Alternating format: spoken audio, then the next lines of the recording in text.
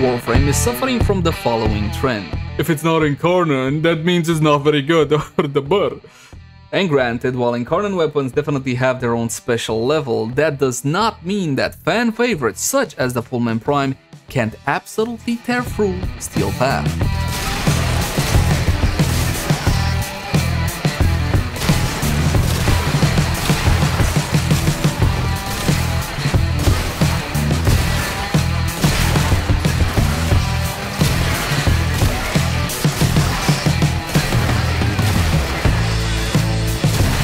Hey guys, welcome back. As always, my name is Leyzar, and today we're going to be re-diving deeper into the Fulmin Prime. As per the usual, we'll have an introductory level setup as well as an endgame setup. That said, please bear in mind that my builds and guides usually take a more new player friendly tone, simply because I want anybody watching to understand how the weapon functions and how it should be built. So in case you're a veteran, please bear with me. And with that out of the way, let's jump into the Fulmin Prime. Let's begin by checking out how the weapon handles without any mods equipped. And for that, just a couple of our usual free shots. The Fulmin Prime is the Mastery Rank 12 rifle with two fire modes. In primary fire mode, semi-automatic projectile-based attack with infinite body punch through. The range, 23 meters. But while it may have 23 meters worth of range, the damage drop-off starts at roughly here, 12 meters. Past this point, you will be losing some damage out of the projectile. If you use your secondary fire mode, the Warframe grabs the silencer and puts it underneath the weapon. This is Wisp's signature weapon. If you're going to be using this one with Wisp, you're simply going to be getting faster mode switching, because apparently Wisp is good with her hand. Not important. In this mode, basically this is your standard assault rifle experience. This is hit scan attack, electric bullets.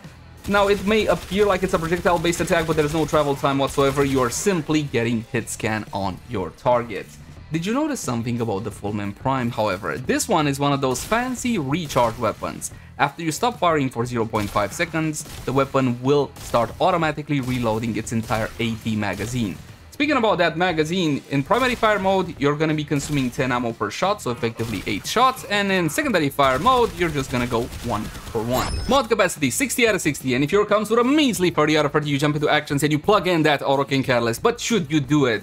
At the end of the day, not everybody wants to waste Auto-King Catalyst or Forma. By the way, for the weapon build I'm recommending you, you're only gonna need 2 to 3 Forma, depending on the mods that you have available to you. Here's the thing, this is not one of the best primary weapons in the game. It will not make a top 10. It might make a fan top 10, but objectively speaking, it's not one of the most powerful primary weapons in the game. That does not mean it cannot clear base level Steel Path without any issue, as I will demonstrate just a tad later.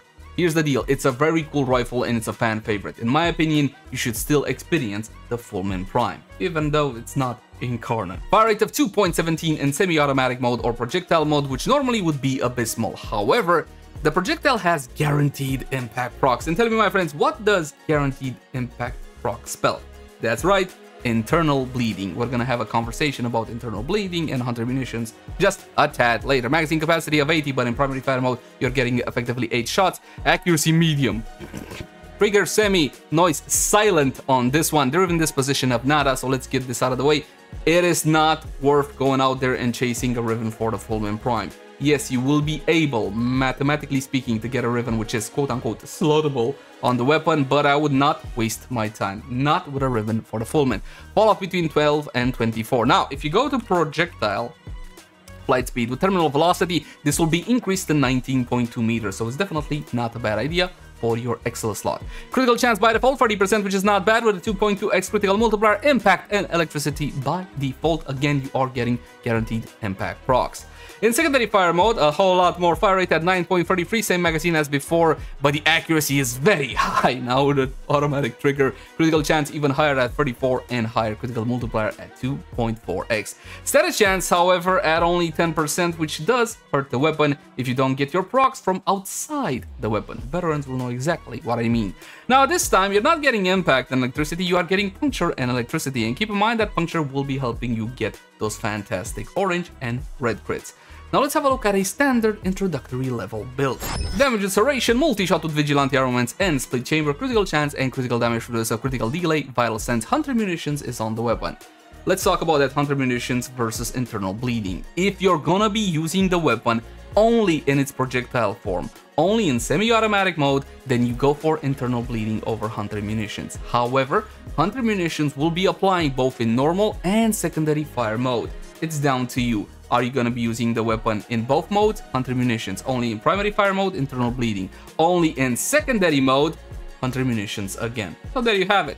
You also got the two 60-60 viral modes on the weapon, Malignant Force and in Rhyme of the Rounds. Now, you do have an option slot on this one, it's Vigilante Armaments. Multi-shot helps truck stun with the weapon, as it does with most weapons, but if you're feeling comfortable with something whatever else, simply swap this one out. Now let's see how this one performs against... What would an MR12 player face? I think something like level 80s without the steel path modifiers is appropriate, and we're gonna be spawning the Grenier battle group because this one theoretically at least should be a little bit more tougher. Level 100. Oh, that's a little bit overkill. First in normal fire mode, then we're gonna do the secondary fire mode. Look at that damage. And you know what? If the impact damage doesn't clear your target like it clears these little butchers and the bombards, then if you get a proc on your target, look at that.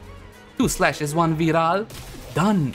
The targets are done. Always keep in mind, you have that infinite body punch roll on the weapon. Make good use of it, so careful how you aim. Not that it's a huge deal, again, the weapon will be recharging by itself, so at least you never have to worry about completely going bone dry on ammo, like fire rate enthusiasts would know all too well. We're gonna stimulate these guys one more time, but this time, secondary fire. Honestly, for normal level content, this is what I call normal level content.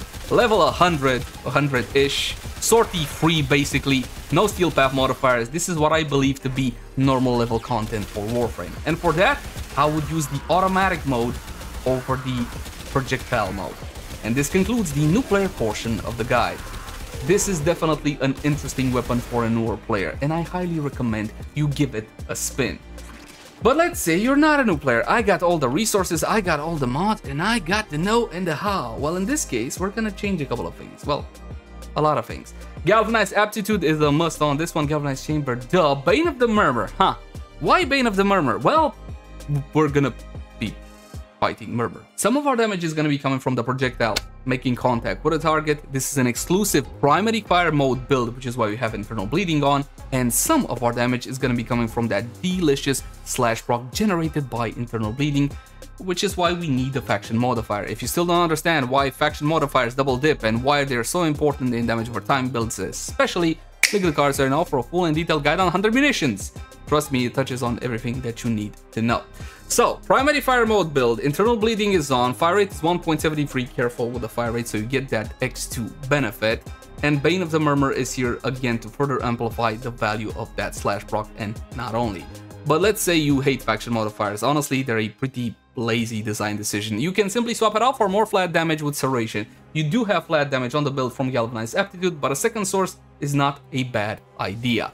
We're gonna be fighting the Murmur because this is the latest content to be added to Warframe, and I believe this is what most of you guys are doing right now, which is why we have radiated reload, strictly for the radiation, because the 40% reload does jack. The rest should be pretty self-explained. You got Corrosive on the build made with Infected Clip plus the weapon's default electricity damage and Frostbite. Interesting. You got yourself critical damage and multi-shot, one of the most powerful primary arcanes to date. But how are you gonna proc it? Simple, get yourself a Diriga or whatever else Sentinel you want and make sure that on your Hellstrom, which you should get, you get to proc some Frost procs. This will work. It doesn't work with primary Blight for some reason, but it does work with primary Frostbite. What else can we do to spruce this up? At the end of the day, this is not an Incarnon weapon, so I want to give it every single chance it has at winning. Tell me, my friends, if you're gonna go slash, what should you do also? Vital. Where's my Vital? Not from the Sentinel, that one is gonna be proccing cold, so instead we're gonna be using Grendel's Nourish on Revenant. Yes, essentially I'm pulling out all the stops for this one. We're gonna be spawning in the Murmur group. This is meant to give you a more realistic outlook of what's gonna happen in an actual mission. Level 205, Steel Path modifiers enabled, no pause AI, no invincibility, nothing of the sort. We're strictly gonna be relying on our own build.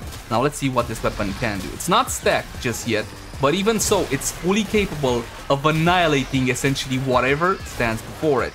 And granted, some of these Murmur enemies aren't exactly all that tough, but these are still level 205 Steel Path modifier enemies, and the Fulmin jumped through them without any issue whatsoever. This is base level Steel Path, it's a survival mission. Now, a build centered around the primary fire mode of the Fulmin, that glorious, infinite body punch-through projectile will be easily clearing out the trash. But tell me, what happens when you're hitting something a bit more tough? I think we have a necromech here somewhere. We had a necromech. There, here he is. The tactic is take off its arms and then shoot it in the back, like so. It is a moment like this one where I at least wish I built the weapon more generally for its secondary fire mode so I can switch around and then start doing my spray and pray. I also think we got an Acolyte, which would be an excellent test for us. We got all our buffs. I do believe we are fully stacked. It should perform pretty well versus an Acolyte. I think it's there somewhere. I hit it. I hit it a couple of times. One more time. By my estimates, judging by that health bar, a single shot from the Fulmin took about 45% of its HP, not counting what it did to the shield. This is the kind of performance you can expect out of the Fulmin. Now granted, it is being helped out by outside buffs, but when it comes to a normal, non-Incarnon weapon, I believe that is acceptable. So if this one shows up in Deep Archimedea, now you know exactly what you need to do to absolutely head house. As always, my name has been Leyzar. Thank you guys so much for watching. Like, share, and subscribe only if you enjoy the content. If you got any feedback for me, let me know in the comment section down below. You can also catch me on Twitch, Facebook, Twitter, all the usual places. And if you love the content, consider supporting us via Patreon. There's gonna be a link in the upper right portion of the screen right about now. I'll catch you guys in the next one. Bye.